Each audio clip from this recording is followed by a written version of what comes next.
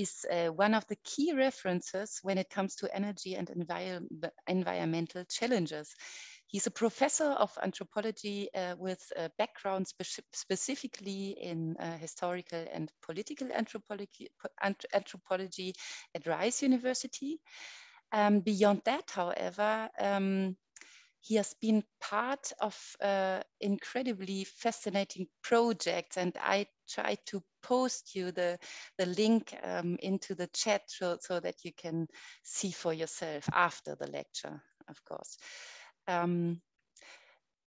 Yes, and just to pick one out, together with Simon Hu, he produced and co-directed a documentary about, and I hope it's the right spelling, Ecological, the first Iceland glacier to fall victim to climate change. And the title of this movie is Not Okay, a little movie about a small glacier at the end of the world. And I really recommend that. In addition, however, he also served as the founding director of the Center of Energy and Environmental Research in the Human Science at Rice University, and of his many scientific activities, I would like to highlight two in particular. And the first is his current project on energy futures, which deals with the fact that basically every decarbonization strategy is linked to a significant energy expansion, since energy ensures the status quo, electric vehicles, but also the digital infrastructures. So far, however, little attention has been paid to what an expanded reliance on nuclear or renewable energy means and what the implications are for climate justice. And secondly, I want to draw a special attention to his latest book, which he wrote together with Timothy Morton. And another title, Hyper Subject on Becoming Human. The two authors continue Timothy Morton's book on hyper objects, philosophy and ecology after the end of the world.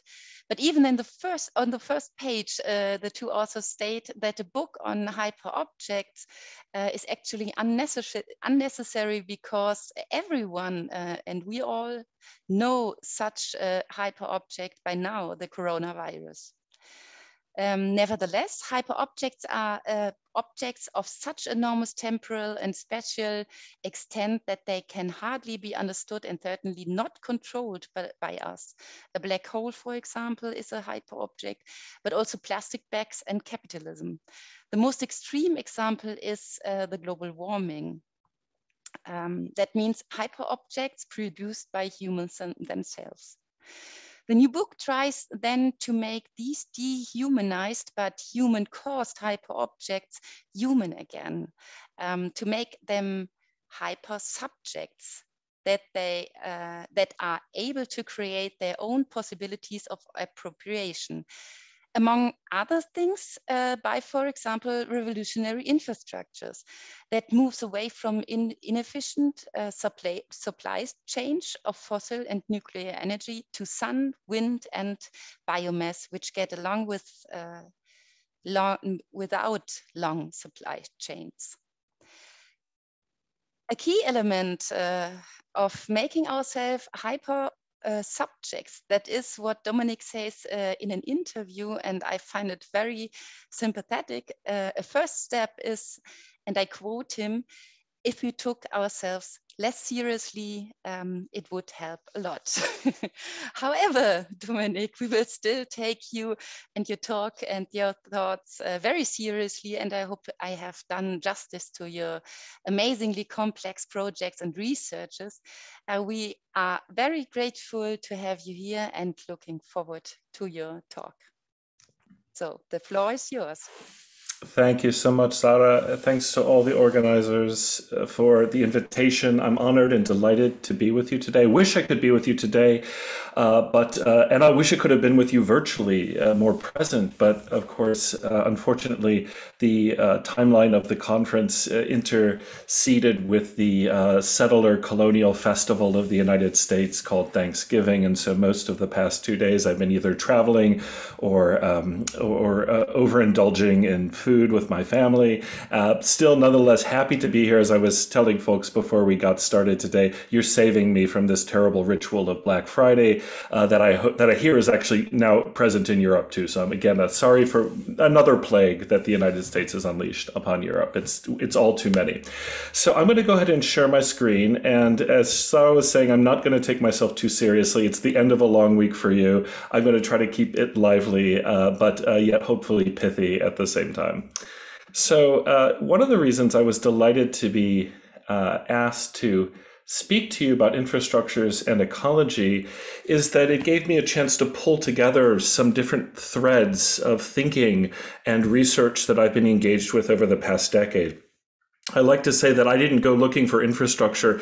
Infrastructure came looking for me and hailed me in a sort of Althusserian way, where at a certain point I had to begin to ask myself questions. Why is everybody talking about infrastructure?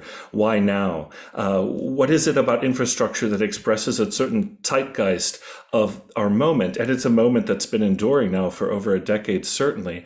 And my first thought, and I don't think it was necessarily my best thought, but I still would present it to you with humility, was that perhaps we were seeing something of a nostalgia for the Keynesian moment in the mid-20th century. After 3 or 4 decades of neoliberalism, when we find that the kinds of infrastructures that neoliberalism was interested in were principally those that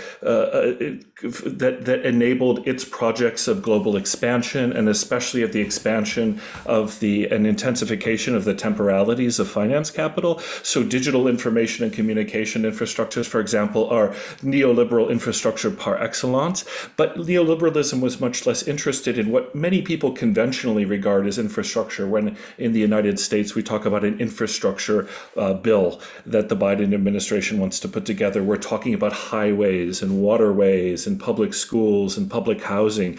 These kinds of infrastructures that are really mid-20th century infrastructures are the ones that have been deeply neglected over the past 3 or 4 decades. So in some subtle way, perhaps, us intellectuals are as much a part of a civil society as anybody else. Perhaps in some ways our unconscious expression of desire for a return to the mid-20th century is part of what informs our discussions of infrastructure.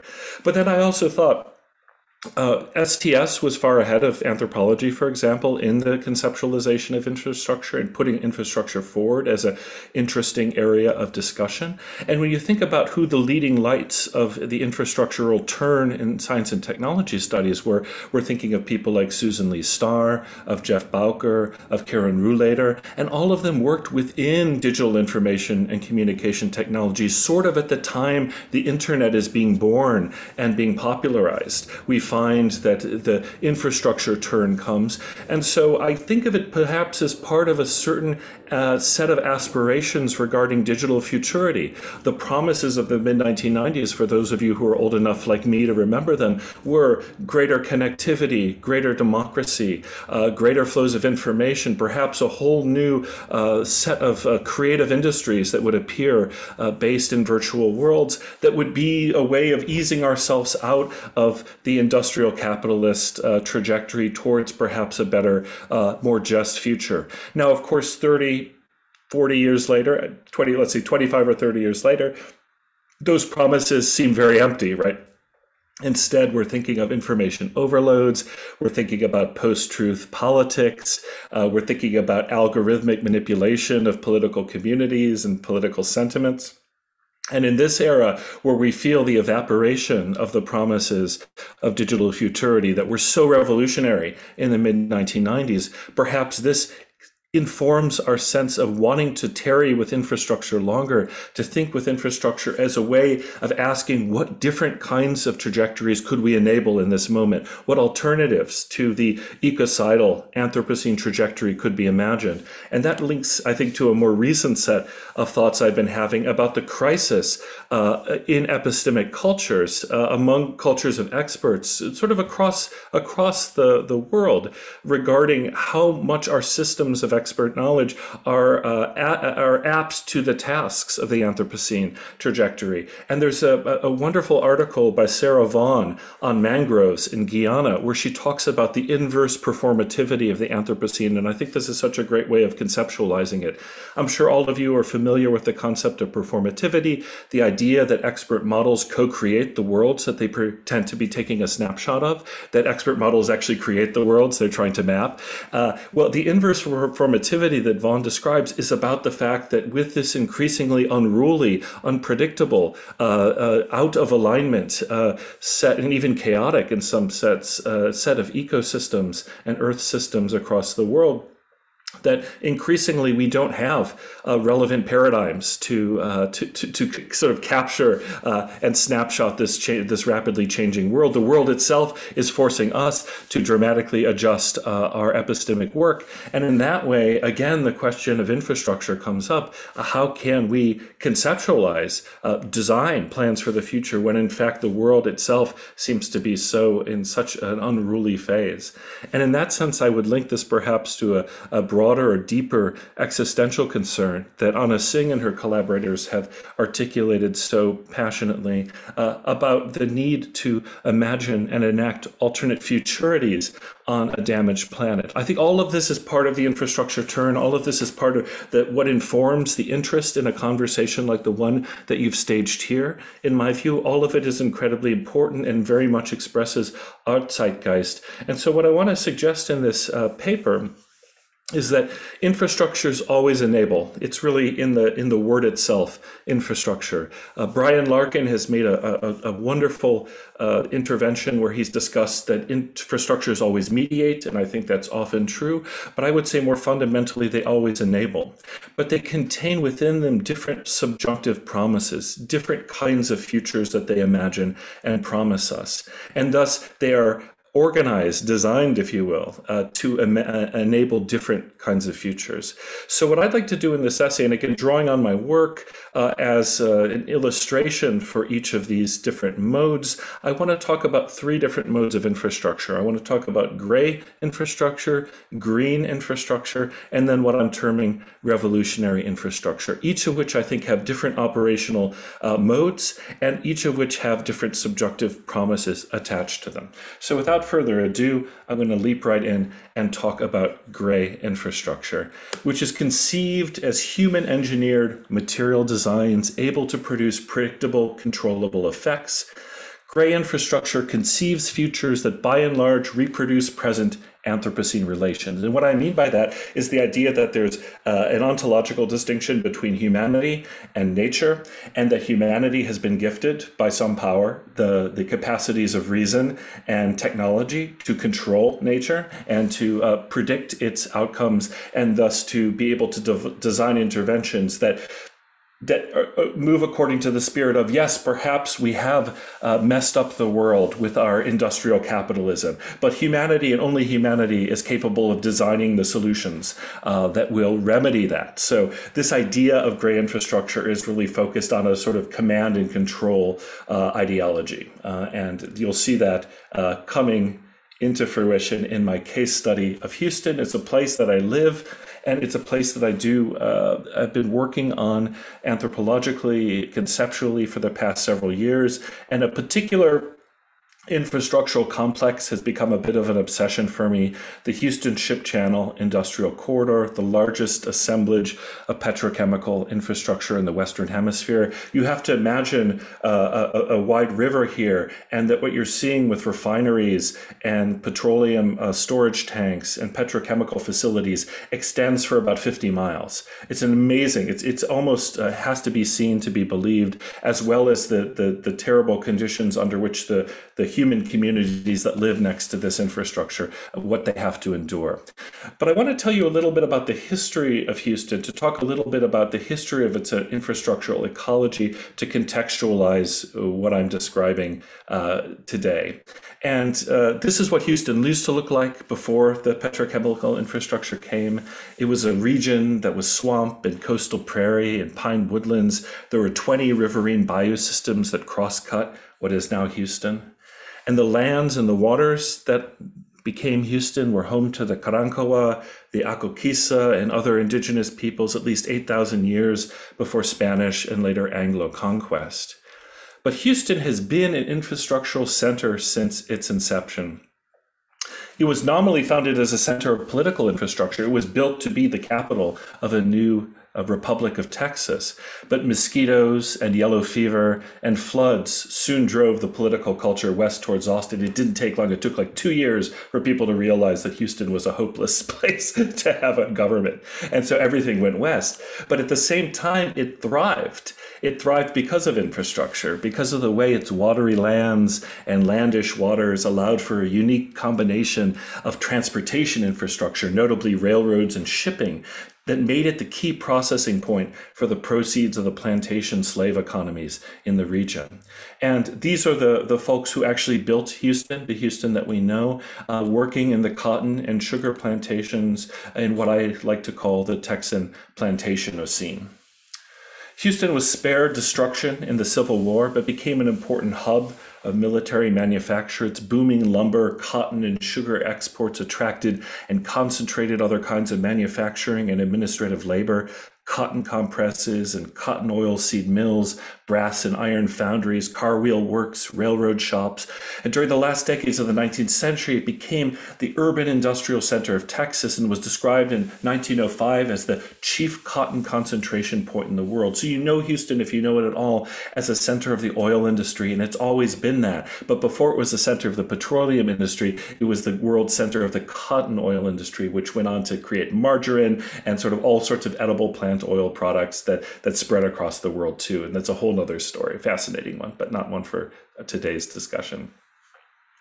The next phase of Houston's infrastructural ecology was summoned and shaped by two fateful events: the Great Storm of 1900 that left Galveston in ruin, still by far the most devastating hurricane in the history of the United States. It rendered Houston by default the major port in southeastern Texas. The discovery of oil at Spindletop the next year paved the way for Houston to become the nation's largest petroleum and petrochemical export hub over the course of the 20th century. Already by 1911, Houston is described by contemporaries as the center of the oil industry. And in 1914, a deepwater port was completed southeast of Houston city center, capstoning the 50-mile Houston Ship Channel. The Ship Channel would grow, as I've discussed, over the course of the next 4 decades into the largest complex of petroleum refining and petrochemical manufacturing in the Western Hemisphere. It also, by the mid-20th century, had become the hometown of rapid growth petroculture in so many different ways. 90% of Houston's growth occurred during the automobile era. Houston sprawled like no city before it, hyperactively lengthening its spines, ignoring infill, eschewing density, swallowing smaller surrounding settlements with relish, eventually reaching 600 square miles, the largest area of any major U.S. city by far. You could drop all the cities in the Northeast in the United States into the urban footprint of Houston easily. Houston is also the only large U.S. city without a zoning ordinance. The effect upon urban space was profound, a metastasizing mass of centers and peripheries guided by no design other than the competing opportunisms of various real estate developers. And there's this wonderful quote from a Houston architect that I love to read because it epitomizes to me the Houston you see depicted in the image on the right. The more seemingly placeless Houston grows, the more it can seem like Houston. If the generic colonization of sprawling settlements with little regard for local conditions can be said to have a hometown, here it is. It also became, during this period, an epicenter of toxic, unregulated infrastructure, especially along the Ship Channel corridor. It's home to some of the most intense cancer clusters in the United States. Really, the only ones that are worse are in Louisiana. Sometimes the rates of cancer incidence are 30 times as high in eastern Houston or along the Ship Channel as they are in western Houston, let alone in parts of the country that are removed from this infrastructure. So toxicity is integral to this mode of gray infrastructure here. But if we want to talk about gray infrastructure today, and of course that's what I'm aspiring to do in this talk, I need to talk about the hydropolitics of flooding, because flooding is really what people talk about in the gray infrastructural mode today. There have been 2,000-year flood events in the past 5 years. I'm sorry, 6 years in Houston. And in addition, there have been 2 500-year flood events. So that's 4 500-year plus flood events in just 6 years, which makes you wonder, well, a 500-year flood event isn't what it used to be, right? But you begin to see why Houston is becoming obsessed with what do we do to reduce risks of flooding, while of course otherwise not wanting to change anything about its fundamental organization or model. And this is where we have to think about flooding together, or where I find it helpful to think about flooding together with scholars like Dilip de Cunha from Harvard, who make a case that flooding is intrinsically a matter of infrastructural politics and imagination. It's predicated on the belief that a rain-driven wetness, as he puts it, of a place like Mumbai or Houston can be divided cleanly into watercourse on the one hand and dry land on the other. As he writes, the line transgressed is not simply a line drawn, it's a line imposed. Furthermore, this line does not simply separate water from land, it creates water and land on either side of it as entities that can be commodified and as such coveted, made scarce, and violated. So once you draw a river on a map, once the water leaks out of that line, people begin to say flood, it's flooding. But in fact, the possibility of flood itself has been created by that cartographic exercise in the first place. And there is more and more of those cartographic violations coming. As Kasper Brun-Jensen tells us, an amphibious future is beckoning in cities like Houston and Mumbai. He writes, after a few centuries where terrestrialization was in the ascendant, the amphibious is gaining new life. In many parts of the world, water now seems to be flowing back into land, submerging coastal areas on a semi-permanent basis, or creating recurrent floods, making the insufficiency of terrestrial responses increasingly apparent. Forbes magazine has celebrated Houston as the city with the second most engineers per capita in the United States. The only city to exceed it is San Jose, where Silicon Valley is based. So Houston, between NASA, between the petroleum industry, between the medical industry, and of course universities like Rice, just chock full of engineers. So perhaps it's unsurprising because engineers love gray infrastructure, as I found. The hydropolitics of the city are dominated by gray infrastructural logics, and they range from very small projects of elevating homes to escape flood risk. And you see here some images from my research of home elevation projects where a mid-20th century modern home is tunneled under and put on hydraulic jacks that then lifted into the air 2 or 3 meters, where pylons are put underneath it. So you can preserve the same home, the same lifestyle, but just elevated 2 or 3 meters into the air. Again, without addressing any of the contextual conditions that would have necessitated a flood escape in the first place, yes? But it's not obviously just personal projects that are, there are massive projects, large-scale regional gray infrastructure projects composed of widened channelized watercourses, new bridges, detention systems that seek to reduce flood risks. And here's an example of what this sort of pure division between dry land and watercourse looks like in a rechannelized bayou. Here's another image where, again, so pristine, so clean, the water is staying exactly where it belongs, right? And then we have a green manicured lawn, we have beautifully, elegantly designed bridges. All of this is supposed to connote the sense that, yes, flooding is a problem, but the engineers are ready to fix it, to solve it. Flooding will no longer be a problem once the engineers do their work. Some of this work is at an even larger scale. The U.S. Army Corps of Engineers has engaged in interesting, and I think in some ways very concerning projects of speculative watershed engineering. I mentioned to you the 20 bayou systems. The Army Corps of Engineers now wants to create ways to shift water between the bayou systems so that they can determine if one area is flooding, they can move water to it. It all sounds good, of course, but not in the face of events like Hurricane Harvey that flooded all of the bayou system. So there's a lot of time and energy and money that are being invested in these projects. And here's another one, the so-called Ike Dike that was recently authorized, which will create a barrier across the entrance to Galveston Bay, preventing the storm surge that could be associated with larger tropical cyclones, Category 4, Category 5 hurricanes, to sweep up. We're talking maybe a 7 or 8 meter storm surge, sweeping up the ship channel and beginning to compromise these thousands of unregulated and basically unsecured petroleum and chemical storage tanks. If even some colleagues at Rice have estimated this, if even 10% of those containers were to fail during a major surge event, you would have the rough equivalent of the Exxon Valdez oil spill happening within the 4th largest metropolitan center in the United States. So you can understand the precarity of the situation and why these projects want to be built. But again, they're being built in a city that continues to refine 14% of the entire United States petroleum on a daily basis. And that is something that is never being questioned or challenged.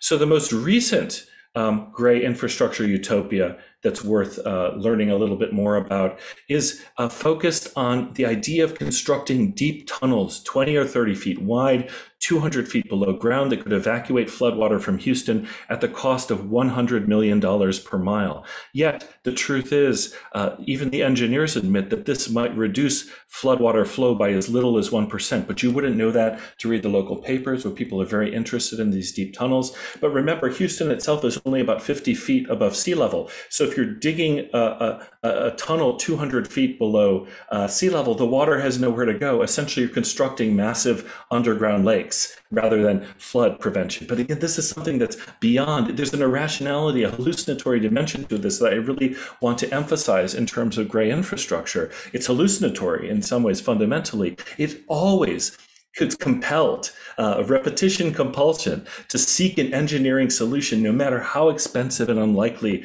they are to succeed. Houston has already seen hundreds of billions of dollars invested into inadequate gray infrastructure, and I can't think of a better way of describing it than what Adriana Petruna describes as diligent insanity. We can consider gray infrastructure as a materialization of what Lauren Berlant calls the cruel optimism, in which the object of one's desire actually compromises one's possibility of flourishing. Because more water is coming, more water than any configuration of gray infrastructural ecology is likely to be able to manage. And if you look here, I'm sure you're aware that the world is on a Pliocene pathway already, perhaps even an Eocene pathway again. The amount of atmospheric carbon dioxide already in the atmosphere today has been correlated by paleoclimatologists with about 20 meters of sea level rise. So if everything were nothing, we weren't to add any more, but we were sort of to keep static, over the next several centuries, we would see sea level rise that would come probably up to about 20 meters. And this is what Houston would look like in a 20 meters sea level scenario. You see here, it's largely underwater. And it's not just Houston. This will impact hydropolitical utopias across the world. One of the most successful of these utopias has been the Netherlands, as you know. They've and with good reason, taken great pride in their hydrological engineering and in their hydropolitics, which they export to places like Houston. I can't tell you how many Dutch water emissaries have come to Houston in the past 5 years to talk about the Dutch way forward. And the Dutch way forward is, in a sense, modeled on the Dutch way that's been used in the past. It simply won't work in the future. There's a scenario, it just won't. And so some interesting projects are beginning to develop. This is by an urban landscape group whose project NL 2200, you can look it up online if you're interested, is a great mapping of the nation formerly known as the Netherlands, a scenario that's based on retreat to areas that are higher elevation, rather than thinking about the ability to defend everything in its current terrestrial model, where again, dry land and water course can cleanly be divided from one another.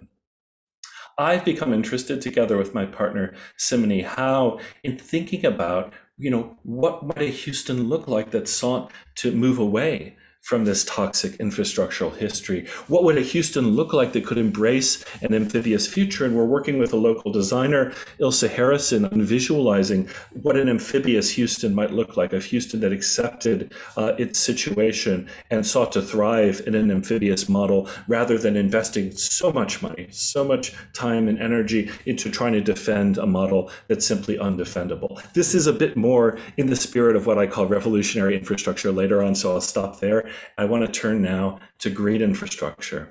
And green infrastructure you're quite familiar with in Germany, I know, because you're a world leader in it.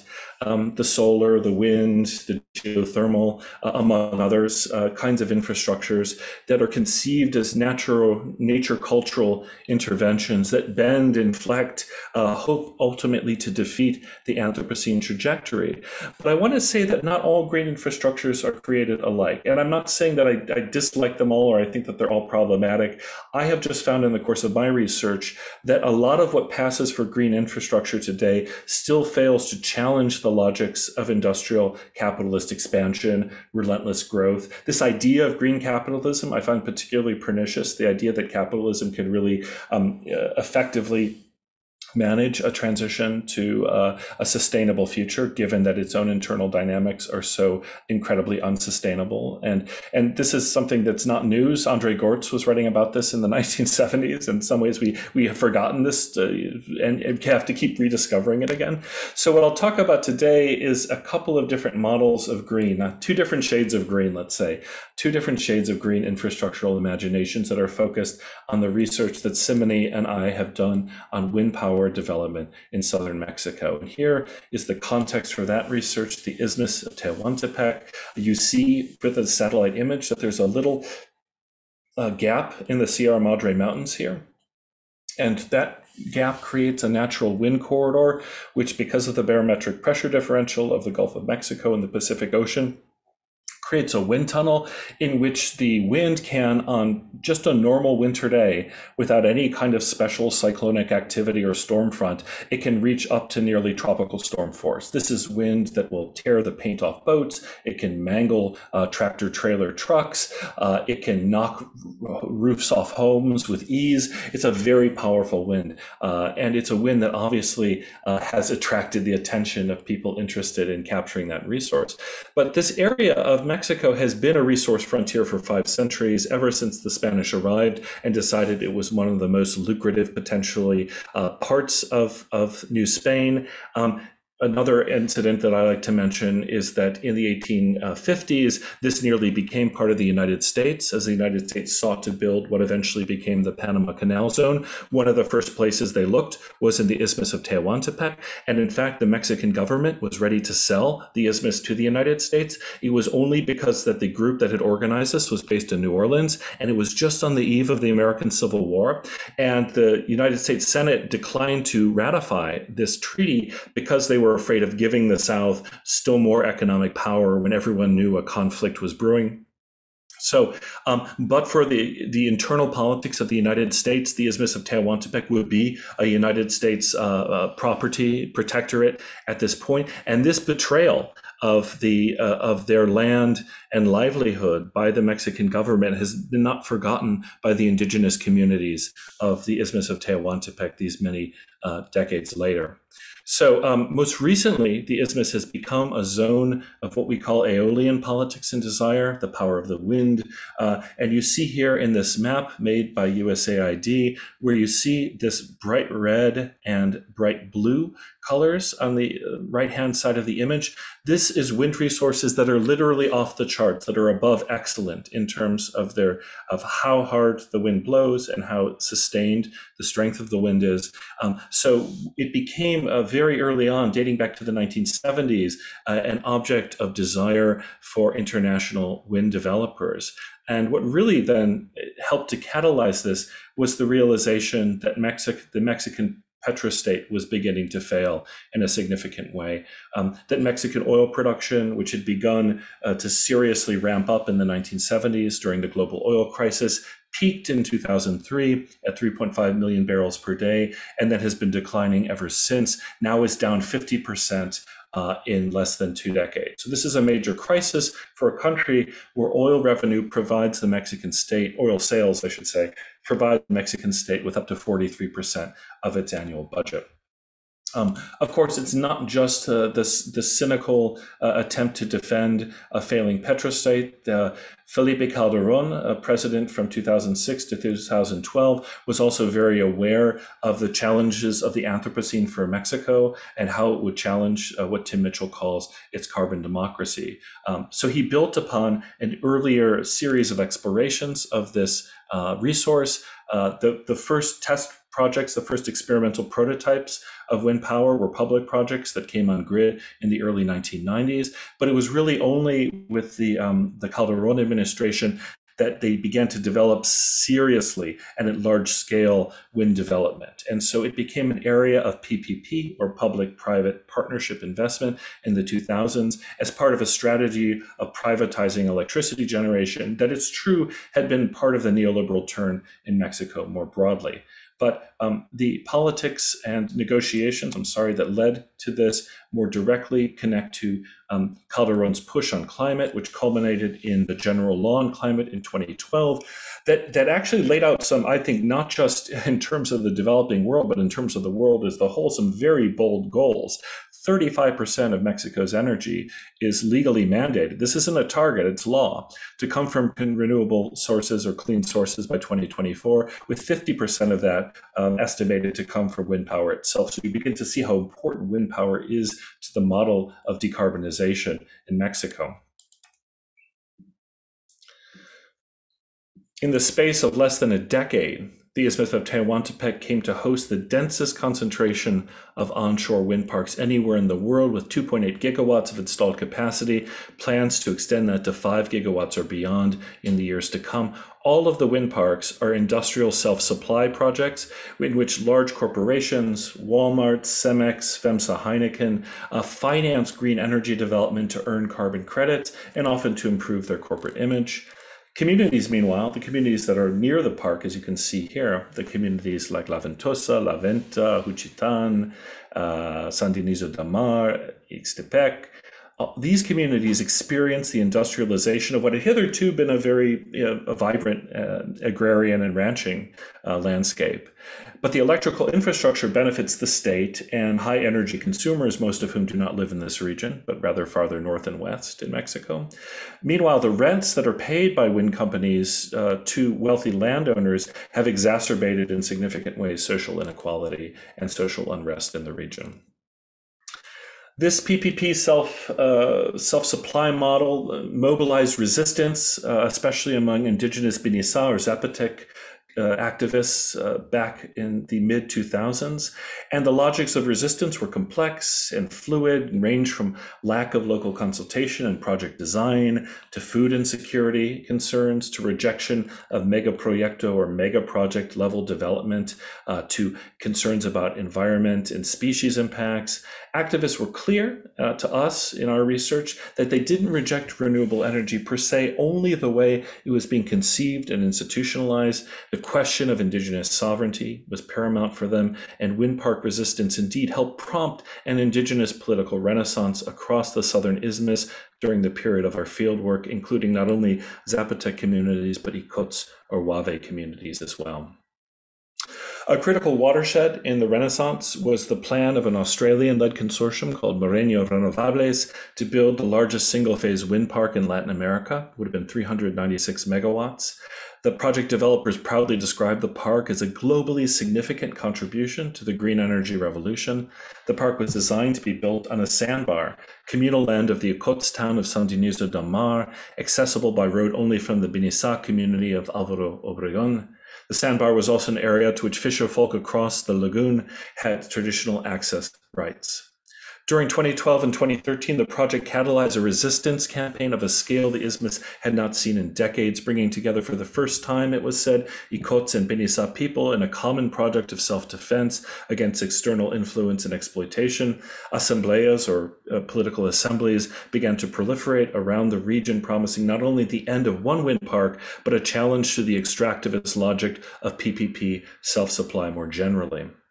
The resistance promised a new era of political autonomy involving the end of political manipulation by local bosses and political parties. New community police organizations and indigenous language radio stations came into being. Voting booths were prohibited in some communities as part of a push to reestablish communal political institutions known as usos y costumbres. It's the uprising evinced what Haudenosaunee anthropologist Audra Simpson has termed an indigenous politics of refusal of Mexican and Oaxacan state sovereignty aimed at defeating the cunning of recognition, that's Beth Palvinelli's term, practiced by settler multicultural liberalism. And just to bring the story to a conclusion, in late 2012, blockades were set up at both ends of the sandbar. They faced violence from state police and from supporters of the park project. We personally bore witness to this violence when we visited the community of Álvaro Obregón on the Day of the Dead in 2012, and saw that the state police had just minutes before we arrived broken the blockade to allow developers' topographical crews to begin work. They used tear gas to disrupt the blockade and detained several individuals. But later that day, a larger group of several hundred protesters returned to chase the police off and reestablish the barricade. The company's trucks were seized by the protesters and ransomed, or in one case destroyed, as a culminating event of protest against the wind parks. As one of the leaders of Álvaro's new Asamblea Comunitaria, Community Assembly, said, the blockade would continue indefinitely. He said, if they want to see blood in the sand, let them come.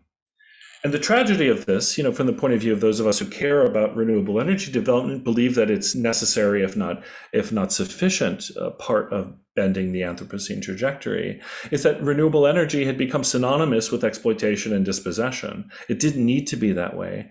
But neither the government nor the project developers could honestly fathom why. We had very honest conversations with the Lieutenant Governor of Oaxaca and with the chief negotiator of Moreno Renovables, who simply couldn't understand the basis for people's concerns, and in part because they didn't understand the history and they weren't really concerned with the community interest at a basic way. To make a long story short, the blockade held, the Moreno project was canceled. The Oaxacan government desperately tried to relocate the project and eventually did create a wind park of a similar size in a community not far away that had a private property regime rather than a communal property regime. But lest we focus only on the exploitative side and the extractive side of renewable energy, which of course is there, and it's serious, and it's a serious concern, especially on projects in the so-called developing world. There was a project, a kind of a unicorn loan project in Mexico at that time that drew our attention because it was an effort to imagine wind power beyond the PPP self-supply model, a green, and I mean this a light green, you can't quite tell from the image, but a light green infrastructure project that sought to promote indigenous sovereignty and reinforce traditions of collective land use and management, which was called the Yantza Ixtepec project. Yantza Ixtepec had been in the works since 2009. It was a unique collaboration between an NGO that sought to export the Danish model of community-owned wind to the global south, and a group of comuneros who saw the potential to leverage the Isthmian wind to spur social development and to create a future for Ixtepec's youth that was beyond their agrarian and military past. The project, had it been allowed to proceed, would have cost 185 million euro, which they thought they could raise very easily through development bank funding and European social investments. It would have produced 102 megawatts of renewable energy. And the key thing is it would have set 50% of its estimated 3.5 million euro annual profits to a trust established by the Community Assembly in Ixtepec that would have funded a retirement scheme for farmers and also new investments in women's and youth projects. And this was so striking, this 50%, because the current profit share for communities working with privately financed wind parks is only about 2%. And as such, Yantza Ixtepec was actively thwarted by wind industry leaders invested in PPP self-supply because, of course, they realized if you were offering communities the option of 50% return for social development investment or a 2% return that would largely go to already wealthy individuals to increase social inequality, the communities would have always chose the 50%. It would have literally brought down the entire model. And so what happened instead was that the government and especially its parastatal electricity utility, CFE, dismissed Jansz Ixtepec as a fully utopian venture. CFE refused to allow the partnership to bid for grid interconnection because it could not demonstrate 25 million euro in the bank, already sort of ready, and obviously an impossible standard for a poor farming community. But the story gets more complex. CFE had also occupied Ixtepecan communal land, critics said illegally, to build the largest electrical substation in Mexico, to evacuate all that wind power from the PPP parks. The Comuna challenged CFE in court and won an injunction from a federal judge in 2013 to investigate both the refusal to allow Jansz Ixtepec to bid, as well as what happened with this so-called squatter substation. And unfortunately, several years later, the case remains mired in legal technicalities and difficulties, formally unresolved, but no one really believes that the park project will go ahead. Meanwhile, the Energy Ministry, SENER, has given CFE its blessing to move ahead with projects of building more electrical grid infrastructure in Ixtepec. What's come out of this has been a real global conversation, including the United Nations, about what constitutes legitimate consultation and informed consent in negotiations between developers, the government, and indigenous communities. And it's essentially ceased wind park development in southern Mexico. Capital has decided it's too risky and would prefer to move investments elsewhere. And again, we can think about this in many respects, but again, the failure to develop this resource in a way that was not viewed as extractive by communities shows that green infrastructure can fall all too readily into the habits of settler colonial, the grooves, as I say, of settler colonial institutions, rather than seeking alternate trajectories forward. And this image in a small house in an out-of-the-way street of La Ventosa, for me, captures this feeling of being dispossessed by wind parks as they preside, these husk-like figures preside over an arid, desiccated land, and an indigenous boy seeks to extract some nourishment from the last bit of corn. So this is where green infrastructure can take us. That isn't necessary that it takes us there, but green infrastructure, I would say especially green infrastructure that operates with gray infrastructure as its backdrop, is often the issue here. And I want to move now in the final, and I won't be too much longer, I promise, in the final minutes of my presentation to talk about revolutionary infrastructure, which is a concept I've written about in a couple of different places, and probably in ways that have been generally found to be insufficient, inadequate, gestural instead of definitive. And unfortunately, you're going to find that this is more of the same. What I'll say about revolutionary infrastructure is that it's infrastructure conceived less as engineered structure with predictable, controllable impacts, and more as an experimental enabling relation, as redirection of the potential energy contained within existing systems, and as transformative opportunity. Projects of revolutionary infrastructure are diverse, they're locally attuned, and often invisible to conventional infrastructural politics. And this is in part because they adopt a humbler political ontology, but also because they operate at a different scale. Like gut bacteria, I'd like to say. We couldn't do anything in our lives without our gut bacteria, yet we never think of them as agents. Never think of them as agents of our abilities. But in this way, I think revolutionary infrastructure works within existing gray and green infrastructural ecologies, hacking, redistributing, releasing stored energies to infrastructure alternative trajectories to those of the plantationist scene, the capitalist scene, the Anthropocene. You choose your scene. There's a recognition here, as Deleuze once put it quite brilliantly, that these so-called socio-material systems, and I've been using this language, I'm as guilty of it as anybody, but are thinking about these systems as being systemic, is inadequate to the reality of our situation. Systems are leaky and porous compositions. Deleuze used to say the system is leaking all over the place. There's much less to them than they purport to be. Their supposed grand scales are often a mirage. And the work of revolutionary infrastructure is, as Sarah was saying before, it's hyposubjective, rejecting the transcendent, hypersubjective command and control thinking in favor of experimental subsendence and rebecoming. And what's meant here with the distinction between transcendence and subsendence is transcendence is the sort of the moving above and out of relationships. It is, in a sense, the attempt to establish the God's eye view, the Archimedean point beyond the networks of enabling relations in which we exist, so that we can design, so that we can scheme and control and sort of pull the marionette strings from above. Subsendence, on the other hand, is the process of moving back into relations, is of being present and situated in networks of relations, and of engaging of projects, often very humble projects of rebecoming. So what I like to say about revolutionary infrastructure is that it doesn't have a clear categorization or a clear definition. It doesn't really have a proper typology or theory, but I think we discover it as we feel our way forward on non-ecocidal, non-genocidal pathways. Again, they don't have to be massively scaled. In fact, the most intimate of pathways are sometimes the most important. We can embrace emergence for our time of emergency. So what I'll do in just the last few minutes here is just to talk briefly, gesture at a few of the emergences that I've been fortunate enough to participate in. I can't talk about all of them at the length I'd like, but as director of SENS at Rice, I was able to be involved in a number of different more kind of creative artistic projects. And I'll just highlight this one here in the upper left, Making the Best of It, Signal Foods for Climate Chaos. This was a collaboration with the New York-based artist Marina Zurko.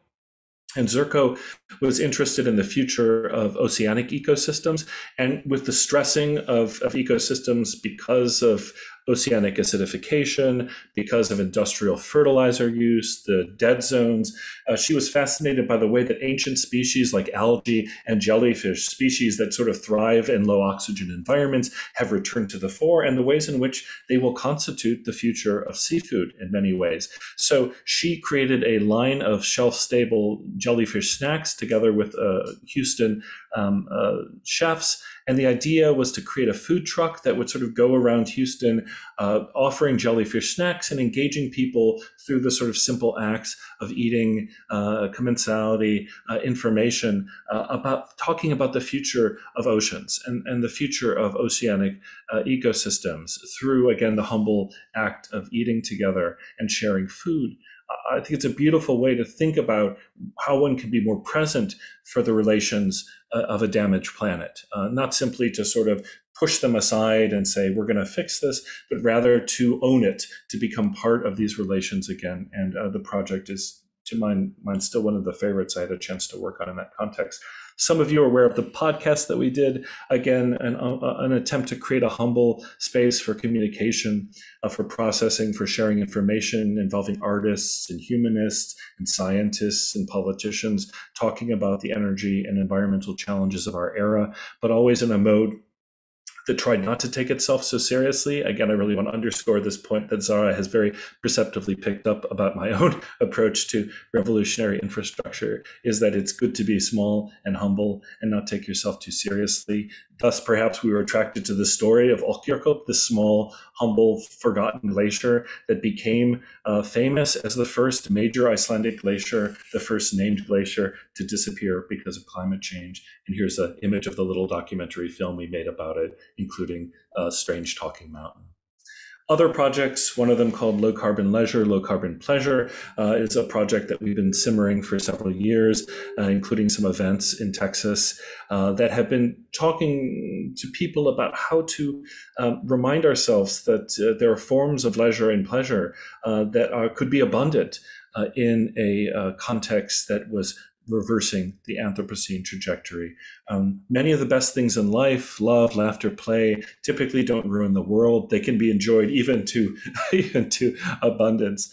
As our colleague Lacey M. Johnson says, it's important to remember that joy is a form that justice takes. A lot of environmental messaging is about austerity, and we know that that works well for highly disciplined people in certain kinds of contexts. But part of the obstacle we face is that in addition to overwhelming people emotionally with this discourse of ruin and apocalypse, that also we somehow seem to be telling people that there will be no joy in a low carbon world. And that's absolutely patently untrue. So it behooves us all to think about those pathways and to practice this. And most recently, we've developed a small card game together with some artists in Scotland that focuses on sort of creating a practical, simple how-to guide to sort of find low carbon leisure and pleasure pathways under today's circumstances.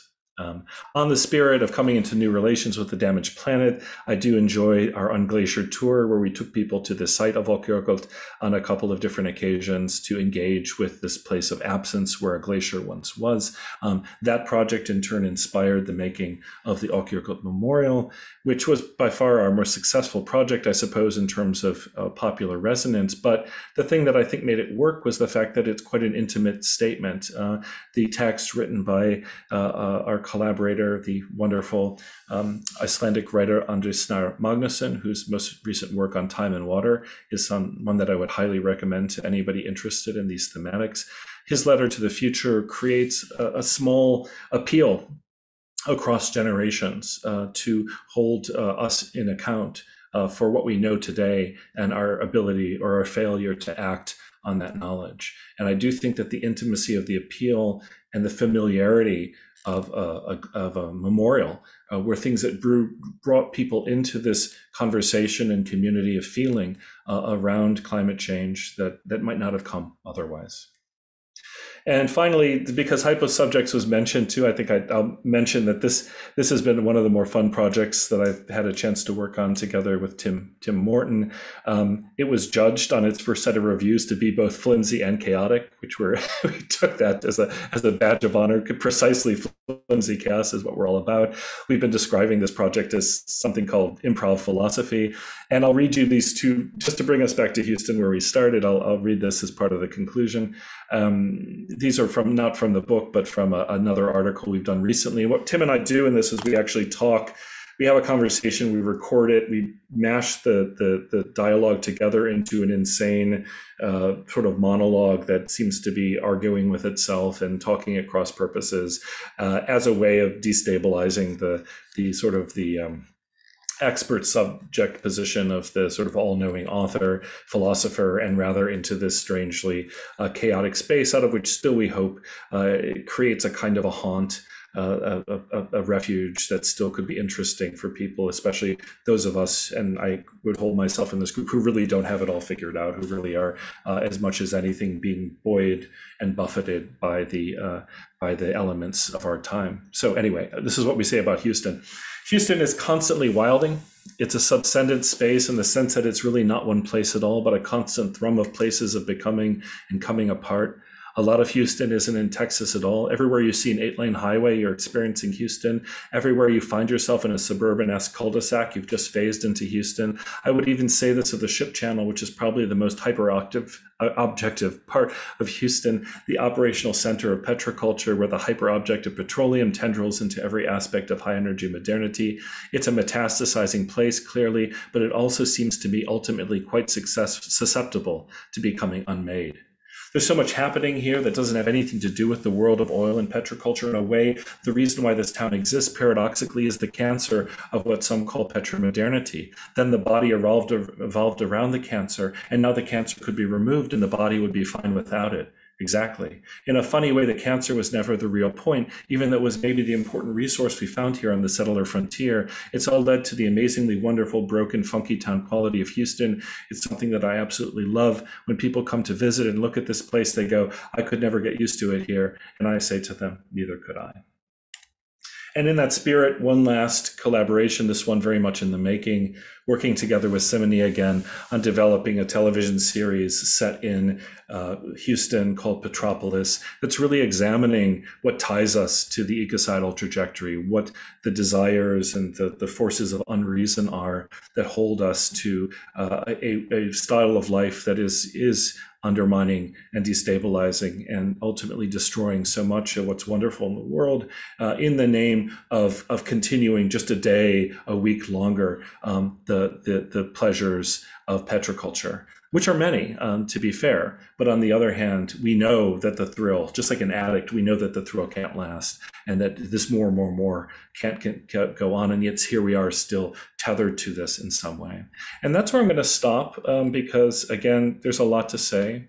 And I'd rather have the conversation than keep prattling on at you endlessly about my thoughts on infrastructure. But there you have it. So 3 paradigms we could talk about, and we could talk about anything else. And if anyone's interested on the subject of metastasis, I'd love to share with you a wonderful story about the man I met recently who cured cancer. He's not known, but his story is amazing and in some ways symbolic, I think, of thinking about what it takes to unmake the infrastructural ecology that is, again, destabilizing so much of what we hold dear. But I'll stop there. Thank you.